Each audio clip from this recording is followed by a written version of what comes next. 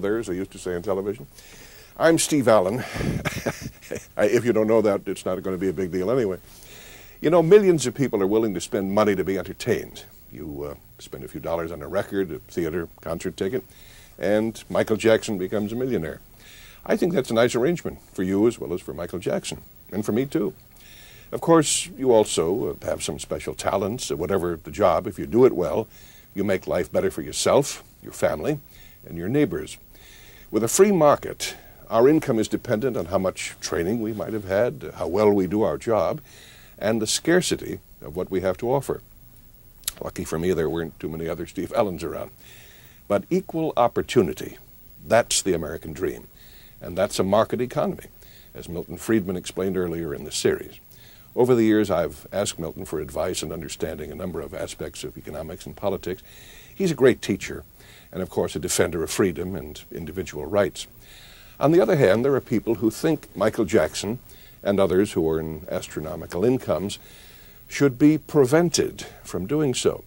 They think it would be better off if income, wealth, were shared more or less evenly.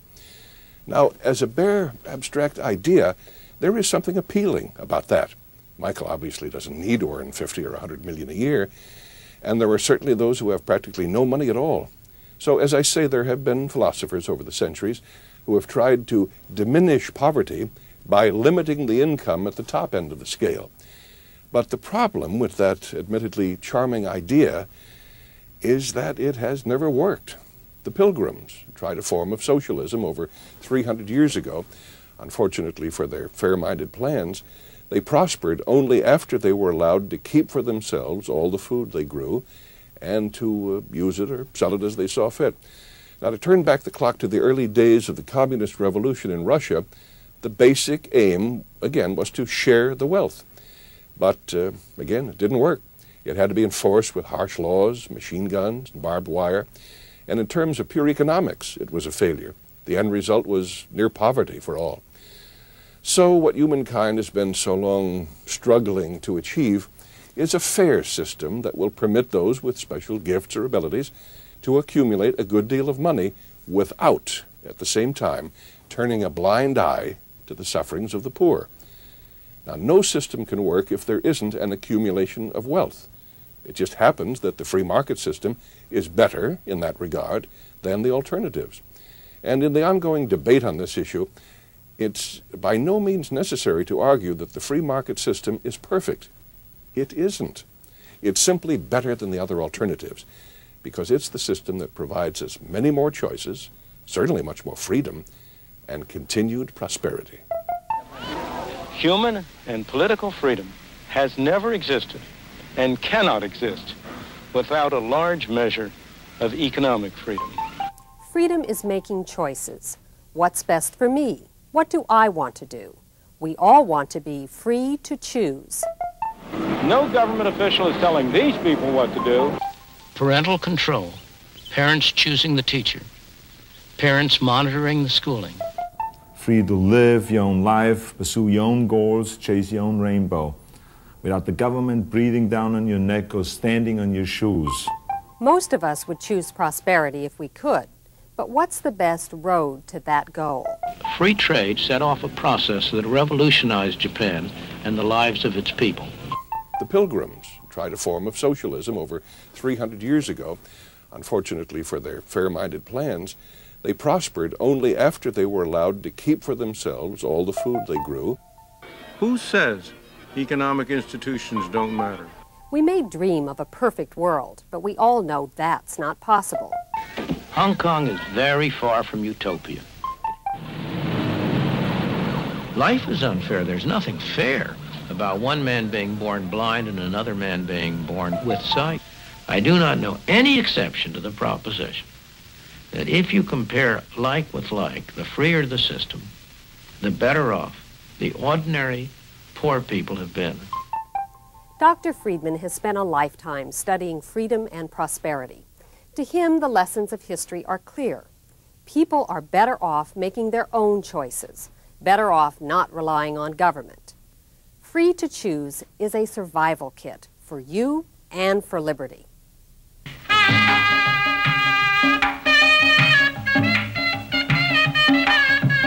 From Victorian novelists to modern reformers, a favorite device to stir our emotions is to contrast extremes of wealth and of poverty. We are expected to conclude that the rich are responsible for the deprivations of the poor, that they are rich at the expense of the poor.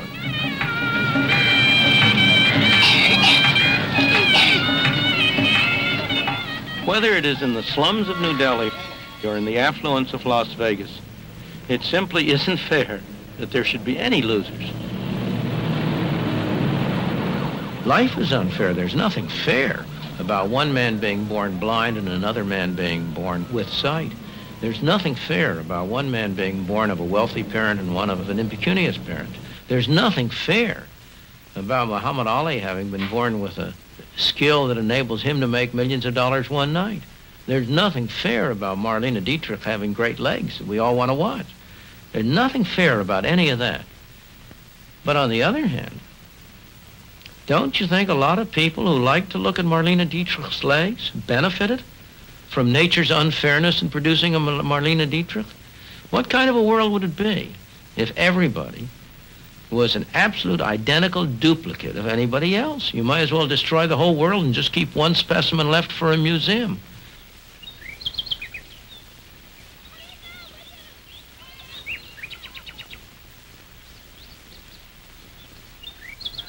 This beautiful estate, its manicured lawns, its trees, its shrubs, was built by men and women who were taken by force in Africa and sold as slaves in America.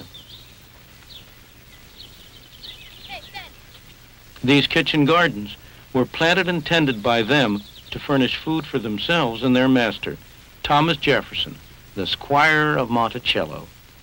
It was Jefferson who wrote these words: "We hold these truths to be self-evident, that all men are created equal, that they are endowed by their Creator with certain unalienable rights, that among these are life, liberty, and the pursuit of happiness." These words, penned by Thomas Jefferson at the age of 33 when he wrote the Declaration of Independence, have served to define a basic ideal of the United States throughout its history. Much of our history has revolved about the definition and redefinition of the concept of equality, about the attempt to translate it into practice. What did Thomas Jefferson mean by the words, "all men are created equal"? He surely did not mean that they were equal and or identical in what they could do or in what they believed. After all, he was himself a most remarkable person. At the age of 26, he designed this beautiful house at Monticello, supervised its construction, and indeed is said to have worked on it with his own hands. He was an inventor, a scholar, an author, a statesman, governor of Virginia, president of the United States, minister to France. He helped shape and create the United States. What he meant by the words equal can be seen in the phrase endowed by their Creator. To Thomas Jefferson, all men are equal in the eyes of God. They all must be treated as individuals who have each separately a right to life, liberty, and the pursuit of happiness. Of course, practice did not conform to the ideals in Jefferson's life or in ours as a nation. He agonized repeatedly during his lifetime about the conflict between the institution of slavery and the fine words of the Declaration. Yet, during his whole life, he was a slave owner.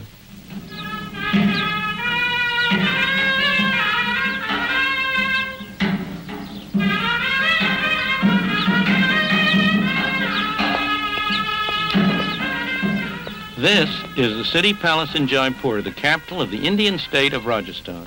It's just one of the elegant houses that were built here 150 years ago by the prince who ruled this land.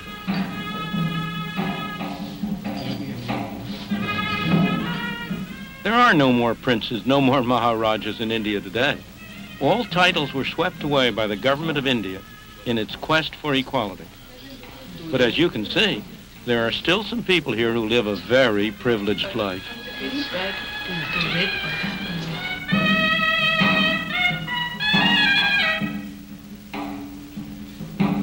The descendants of the Maharaja financed this kind of life partly by using other palaces as hotels for tourists. Tourists who come to India to see how the other half lives.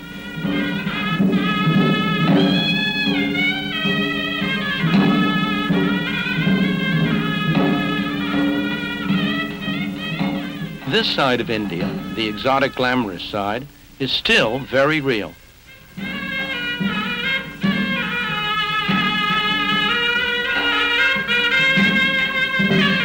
Everywhere in the world there are gross inequalities of income and wealth. They offend most of us. A myth has grown up that free market capitalism increases such inequalities, that the rich benefit at the expense of the poor. Nothing could be further from the truth. Wherever the free market has been permitted to operate, the ordinary man has been able to attain levels of living never dreamed of before. Nowhere is the gap between rich and poor. Nowhere are the rich richer and the poor poorer than in those societies that do not permit the free market to operate, whether they be feudal societies where status determines position, or modern centrally planned economies where access to government determines position. Central planning was introduced in India in considerable part in the name of equality. The tragedy is that after 30 years, it is hard to see any significant improvement in the lot of the ordinary person.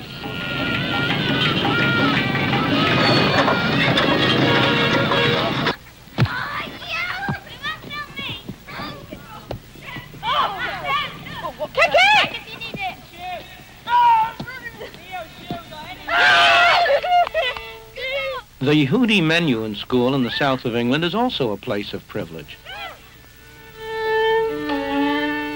Musically talented children from all over the world compete for a chance to come here to study.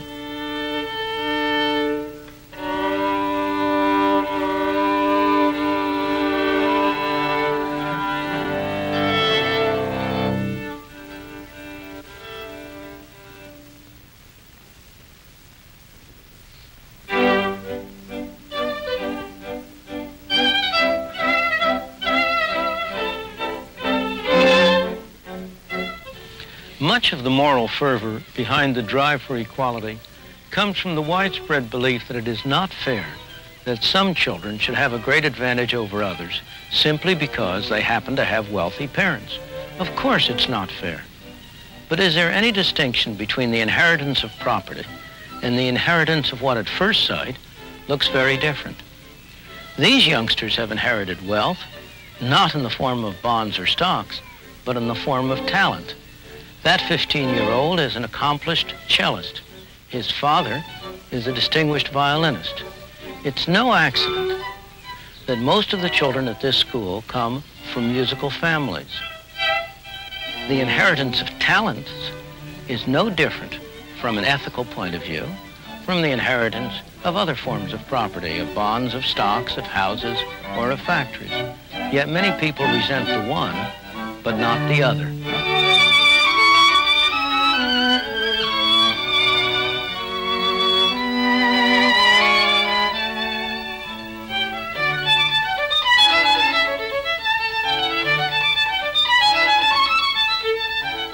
Or look at the same issues from the point of view of the parent. If you want to give your child a special chance, there are different ways you can do it. You can buy him an education that will give him skills enabling him to earn a higher income. Or you can buy him a business. Or you can leave him property, the income from which will enable him to live better. Is there any ethical difference between these three ways of using your property? Or again, if the state leaves you any money to spend over and above taxes, should you be permitted to spend it on riotous living, but not permitted to leave it to your children? The ethical issues involved are subtle and complex. They are not to be resolved by resort to such simplistic formulas as fair shares for all. Indeed, if you took that seriously, it's the youngsters with less musical skill, not those with more, who should be sent to this school in order to compensate for their inherited disadvantage.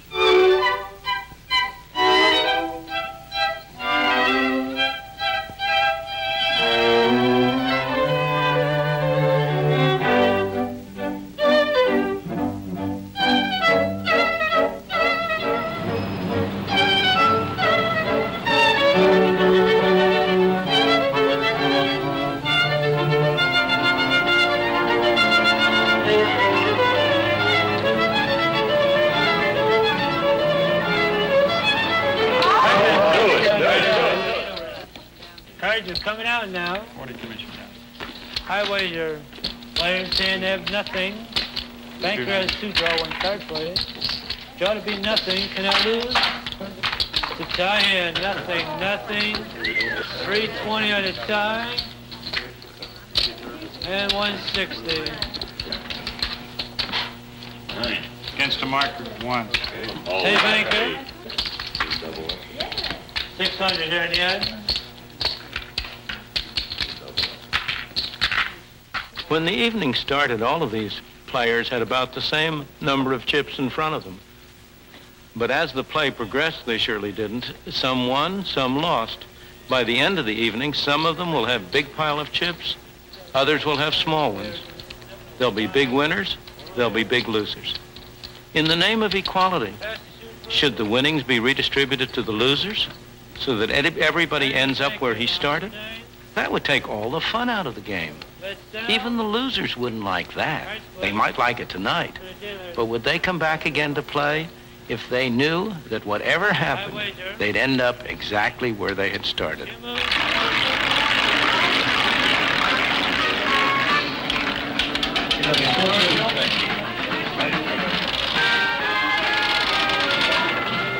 We're only 1 minute away from double jackpot time. When we're in the double jackpot time, watch double jackpot board. With the number of your spots on your screen, it means just 1 double jackpot. Now select your favorite machine, check your screen, and listen to the horn after the countdown. When you hear the horn... But what does Las Vegas have to do with the real world? A great deal more than you might think. It's one very important part of our life in highly concentrated form. Every day, all of us are making decisions that involve gambles. Sometimes they're big gambles, as when we decide what occupation to pursue or whom to marry. More often, they're small gambles, as when we decide whether to cross the street against the traffic. But each time the question is, who shall make the decision, we or somebody else? We can make the decision only if we bear the consequences. That's the economic system that has transformed our society in the past century and more. That's what gave the Henry Fords, the Thomas Alva Edisons, the Christian Barnards the incentives to produce the miracles that have benefited us all. It's what gave other people the incentive to provide them with the finance for their ventures. Of course, there were lots of losers along the way. We don't remember their names, but remember, they went in with their eyes open. They knew what they were doing. And win or lose, we, society, benefited from their willingness to take a chance.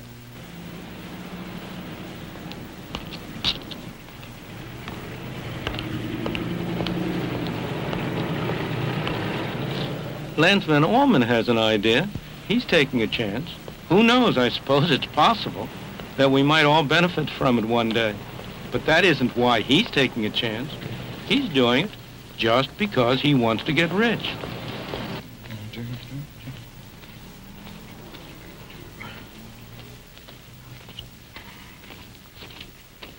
This is his business headquarters in Las Vegas.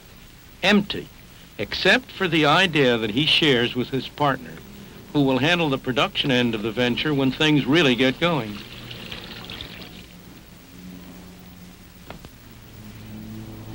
Well, the idea is that if you have an oil spill in the ocean or in the river, you want to try and get it under control.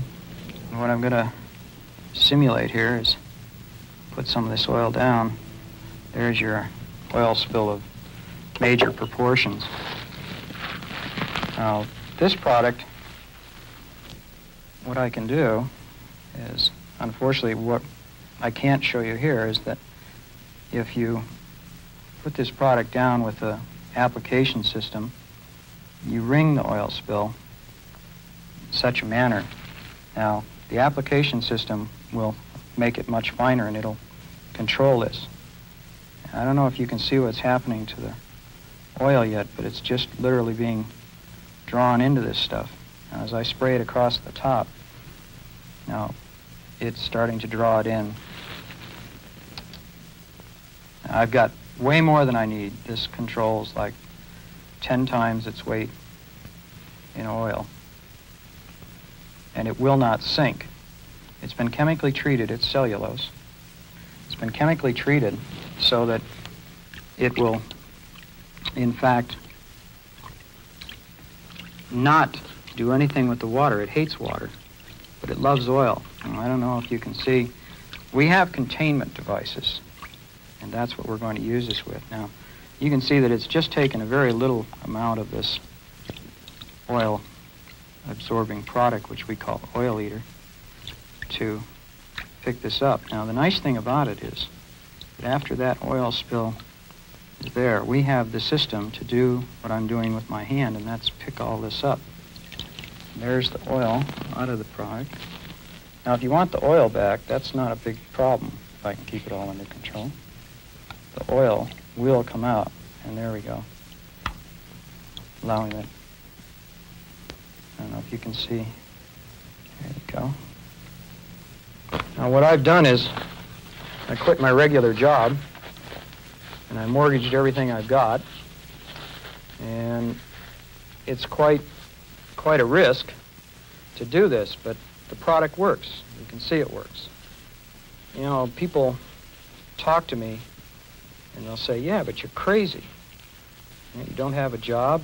You don't know where the next paycheck's going to come from. As a matter of fact, I think maybe I've got $10 in my pocket right now.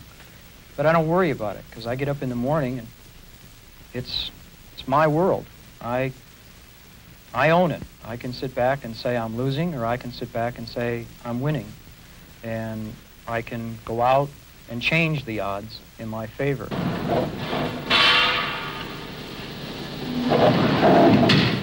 People who are free make their own choices. These two men do a dangerous, noisy, filthy job. They don't do it because they like it. They do it because it's well paid. That's their choice. This young man has given up any thought of a steady, well-paid career in order to take a job on a golf course. He wants to become a professional golfer. It's a big gamble, but it's one that he has decided to take. When people are free, they are able to use their own resources most effectively, and you have a great deal of productivity, a great deal of opportunity. The major beneficiaries are always the small man. The man who has power, who's at the top of a society, he's going to do well whatever kind of society you have. It's the society which gives the small man the opportunity to go his way, which is going to benefit him the most. And that is why, if you ask, where in the world do ordinary people have the greatest opportunity for themselves and their children? It's not in Russia. It's not, on the other hand, in India. It's in places like the United States, like Hong Kong, like Britain, as it was. Not so clearly Britain as it is. For much of this century, the British have tried to use the law to impose equality, with very indifferent results. The failure of the drive for equality is not because the wrong measures were adopted, not because they were badly administered, not because the wrong people administered it. The failure is much more fundamental. It is because that drive goes against the most basic instinct of all human beings. In the words of Adam Smith, the uniform, constant, and uninterrupted effort of every man to better his condition, to improve his own lot, and to make a better world for his children and his children's children. There is no moral code that justifies laws fixing prices or fixing wages or preventing a man from earning a living unless he joins a union and submits himself to the discipline of the union, or forcing you to buy more expensive goods at home when cheaper goods are available from abroad. Everywhere and at all times, economic progress has meant far more to the poor than to the rich.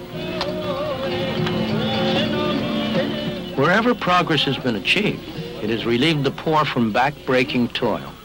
It has also enabled them to enjoy the comforts and conveniences that have always been available to the rich.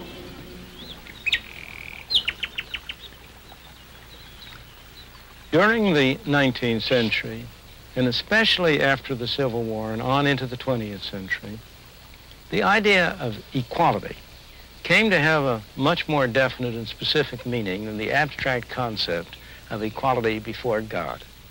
It came more and more to mean that everyone should have the same opportunity to make what he could of his capacities, that all careers should be open to people on the basis of their talents, independently of the race or religion or belief or social class that characterized them. This concept of equality of opportunity offers no conflict at all with the concept of freedom. On the contrary, they reinforce one another, and it is no doubt the concept that even today is most widely held. But in the 20th century, beginning especially abroad, and at a later date in this country, a very different concept, a very different ideal has begun to emerge. That is the ideal that everyone should be equal in income, in level of living, in what he has.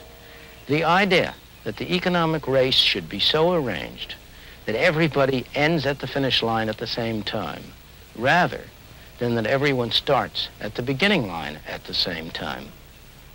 This concept raises a very serious problem for freedom. It is clearly in conflict with it, since it requires that the freedom of some be restricted in order to provide greater benefits to others. The society that puts equality before freedom will end up with neither. The society that puts freedom before equality will end up with a great measure of both.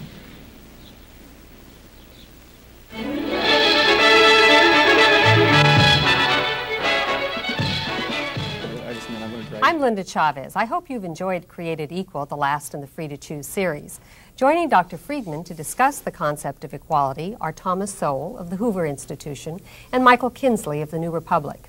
Tell me, Mr. Kinsley, is individual freedom all that matters, or should we be concerned about the unequal distribution of wealth? I think, of course, we should be concerned. Let me make two concessions, however, at the very beginning. Number one, capitalism is an economic system that benefits everybody, including those at the bottom, as Milton Friedman has so eloquently pointed out. Capitalism requires incentives. Incentives necessarily imply some degree of inequality. Second of all, as was pointed out towards the end of the show, even apart from economics, radical leveling experiments have been disasters for human freedom, Pol Pot, Stalin, and so on. Having made those two concessions, I do not think you have therefore said that the government has no role in promoting equality. Much of the inequality we see around us cannot be explained as capitalism working its will in textbook circumstances. Some of it is just luck, the most boring example being inherited wealth. Some of it is the result of economic activity that is capitalist but is not really productive. I think even Milton Friedman would concede there is that category. Some aspects of investment banking, Leap Up is the obvious example from the 80s. Some is the result of government policy, for example, auctioning off valuable television licenses. Secondly, meritocracy. Let's talk about... You mean not auctioning off television licenses? Not auctioning, of course, giving away television licenses. Right. Even when capitalism is working in the textbook way, increasing everybody's wealth, much of the qualities that are being rewarded there are essentially innate. And the term meritocracy really disguises that and implies that intelligence, talent, such as the students of the Yehudi Menuhin School, are exactly the same as hard work and initiative. And it seems to me those are very different categories of reward. So because of that, I think a certain amount of government-induced redistribution is not a bad idea. But is it really redistribution, or, Dr. Sowell, is it putting people at the starting line, as Dr. Friedman said? Well, I'm still trying to see the connection between what he said before and what he said at the end. No, what the government is trying to do, is to set up programs justified on the assumption that they are equalizing. I think the crucial thing is that when you try to create this equality, you don't create the equality, you create something else. I've been doing studies now for 20 years of programs designed to increase equality.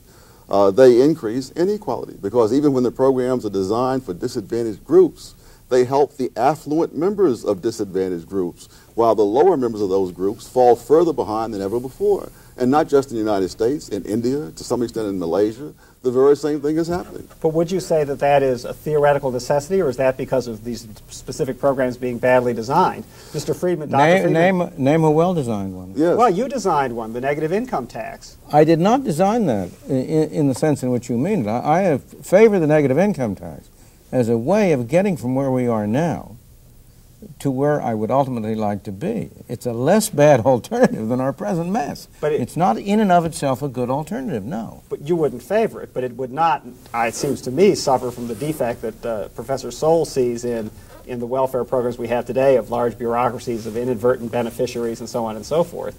And it would, seems to me, be possible to redistribute wealth. But is it a good idea to redistribute wealth? It is possible to redistribute wealth. The question is whether in the process of distributing wealth, you don't inevitably accompany it by side effects, which have the characteristic that they make things worse rather than better. Because what happens every time you go to redistribute wealth, you establish a pie there for somebody to grab. And there are lots of people around trying to grab them. And they are going to go down to Washington or to the State House or wherever it is and work and try to convert that program into one which, although it started out fine, almost all of these welfare programs that you and I now regard as having bad effects started out fine. The new broom sweeps clean. I wouldn't necessarily concede that every welfare program we have now has entirely bad effects. Doesn't have an entirely bad effect. Or even primarily bad effects. Well, name one, which on the whole... the Head Start program is a great success. Now, does that come under, maybe that comes under your category of equality of opportunity rather than equality of result. But nevertheless, it is a major government program that is taking tax money and spending it on poor people.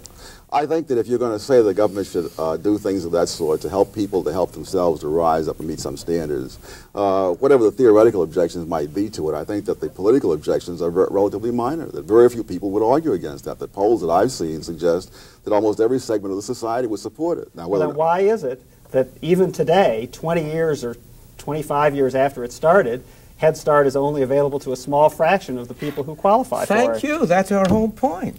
Because that isn't the kind of program that can get political support. That isn't the kind of program that brings the fancy paid lobbyists down to Washington. But if you look at what government spends, look at what government spends, and ask yourself how much of it can be characterized as being spent for purposes that you would regard as desirable. Oh, I think you're absolutely right that the government redistribution programs very often redistribute from the worse off to the better off, or from the middle to the middle. Social Security, Medicare, the Farm Price Support Program is obviously an egregious example of that. But surely it is conservatives and Republicans and people who consider themselves allied with Professor Sowell and Professor Friedman who prevented the expansion of the Head Start program. I doubt it very much. What I think prevented the expansion of the Head Start program was the ability of the people for these other programs getting in first. Let me illustrate very directly about the kind of people you represent. The worst program from the point of view of taking money from the poor and giving it to the rich is none of those you mentioned. It's higher education in the United States. There's no program in the United States that so clearly taxes the poor to benefit the people of the present rich and of the people who are going to be rich. I mean the student loan program. It's not only the students, it's state universities in every state. It's total government spending on higher education, whether in the form of so-called loan programs, most of which are grant programs, or in the form of straight. Now, have you had any, let me ask you, which lobby has been more influential? The lobby in favor of expanding that program, or the lobby in favor of expanding the Head Start program? Well, yeah, I'm going to dig myself into a hole here, but how far do you push this logic? You put why higher education and not secondary and primary Oh, I education. agree on secondary. I'm in favor of, I think the same thing is true in secondary and primary, except that secondary and primary, from a redistributive point of view, is not as bad. Because everyone goes. That's Just right. about everyone goes. And it has it's compulsory. Personally, I'm in favor of privatizing secondary and primary and ultimately getting rid of government subsidy, except, and here I would agree, and here I'm going to go to your side, that I would agree that there remains a residual necessity of providing for the children whose parents are, for whatever reason, not in a position to finance their schooling. Well, let me, go ahead. But, you know, I don't think it's accidental that the emphasis has been at the higher education level when it comes to money. Again, if you look at other countries, you see the same thing. When they say they're going to help the poor and the downtrodden in India, they do it by allowing preferential admission to medical schools. Well, these people out there in the villages who don't have enough to eat are not going to go to any medical schools. That they always start at the top, that they want to give out the goodies that have the prestige and the visibility. They're not interested in raising the test scores, you know, in some Harlem school. Well, surely, would you say that you would prefer it if society did not offer an opportunity for higher education to everyone, whether they could afford it or not? Or would you prefer some other system of accomplishing that goal? You've evaded the question. What's a society? What you really mean is, would I prefer it that government not offer? That's right. And the answer is yes. Well, if government doesn't offer it, how can you be assured that it's going to happen? Because society does. Look, long before the government was providing, federal government certainly, long before the federal government was providing subsidies. The state governments were providing State governments Well, there's were. no difference in principle. But even long before that, the earliest colleges and universities in the United States were established not by state governments. Harvard, which you went to, was established by private people. That was not an opportunity to go to Harvard is not universally available. Am I naive? My impression was that the GI Bill after World War II, correct me if I'm wrong, gave millions of people who otherwise would not have had the opportunity to go to higher education to go. What I would say is, let's have a system where I think there are abuses. The student loan program was clearly redistribution, but the basic principle that it is the role of government to make sure that everyone has the opportunity who can qualify for it and who can make use of it for an excellent higher education is a good one, and you mitigate the redistributive effects of that through the income tax system. The problem is to get stuck on objectives and not on outcomes. Of course, that would be a desirable outcome. It is desirable that everybody have the opportunity. I'm not questioning that, provided he's willing to pay for it, either before or after. I do not think there's any justification whatsoever for people who do not go to college subsidizing people who do. Well, surely, I mean, I think if you want to set up a system where you loan the money, you pay it back over the long run, I think that's fine. Surely, a progressive income tax system roughly approximates precisely that system. The people who go to college have higher opportunity, they end up making more money, and under a progressive tax system, they will therefore pay more money over the course of their lives to the government, which will be used to fund this system, among other things. You mean you sort of reinvented the wheel here, it You seems mean to a me. graduated income tax system, because what's called a progressive income tax system is not progressive at all. If you look at the actual payment of taxes by the populace, it is not true, fortunately, I would say, that higher income classes pay a higher percentage of their income. I'm with you on that. You're arguing my side of the fence once again. No, but each time you look forward in hope. Yes, in other words, you keep telling me how these are wonderful ideas. It's just that they never work out in practice. It's like the Marxists who are telling us that Eastern Europe wasn't really socialism. Nothing that ever existed on this earth was ever really socialism. It's only in their imagination. At some point you have to ask yourself, could it be that this principle cannot work out in practice with human beings as they exist on this planet? Let me say two things to that. Number one, I'm certainly not saying that it never works out in practice. I think that, for example, the University of California higher education system is actually one of the jewels of Western civilization. I've taught in that system, and do you really wish it didn't exist? Yes. Well, you mean it's the jewel of the Western civilization that California, which has the most extensive state system of schooling in the country, should have a smaller fraction of youngsters of the age of 60, of the appropriate age, graduate from college than the average for the country? That's a fact. Why is it a fact? Because they're spending too much on Berkeley? Is that No. Because the kids who go to California universities and colleges drop out. 50% of the people who enter as freshmen in UCLA drop out before they graduate. And why? Why? Because this is a state system in which you have entry is essentially widespread and free, and the result of it is the quality of the schooling that is given is very low. It's a place where people go to have a good time, not to have an education. It's a nice interlude between high school and the real world. And it's because, let me ask you something. Do you really think that people appreciate something they don't pay for? I didn't pay for my higher education, and I certainly appreciate it. You're one of the rare people. We all knew. That's not my impression. My but impression. You will agree that in general. As a general principle of life, certainly. People, if they don't pay for it, if they get it for nothing, they value it at nothing. And what happens is that insofar as there are any large number of people like that, any large number of kids who go to college just because it's an easy, cheap, free, pleasant thing to do, it destroys it for the ones who would like to get something. Yes. Whenever you're giving away, whenever the government is giving away things instead of simply redistributing money, obviously there are inefficiencies. Anything that's free, like people use too much water if their water isn't metered. Higher education, no doubt, suffers from the same fact. I want to get to something else that Tom Sowell said, this analogy to socialism, which is one of the things that sticks in my craw. As I said at the beginning, obviously there are levels of redistribution that are nightmares. And I do not think you can analogize from socialism to the progressive income tax. No, you missed the point entirely. I was saying that you're making the argument that they're making, which is this is a wonderful idea. It's just that when we come to specific examples of it, it always ends up in disaster. Well, and yet somehow it still remains a wonderful idea. You mentioned California. I taught there. There's another reason for the problems of the California system, and that is that the people who are in a position to appropriate the rents, as we say, do so, namely the faculty. That these are research factories. These are not teaching places.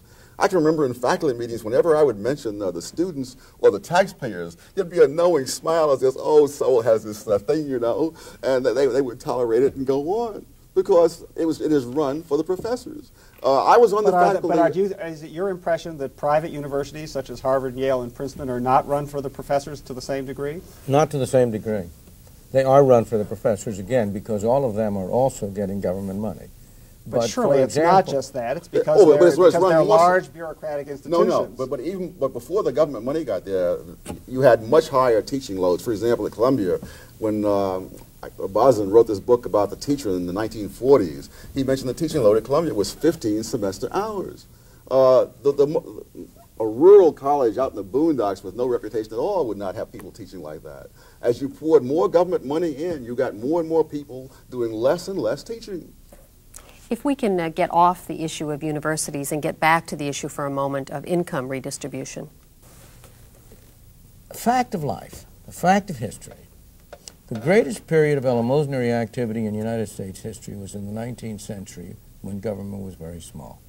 That's when the great bulk of the private colleges and universities were founded. Harvard was even earlier, of course.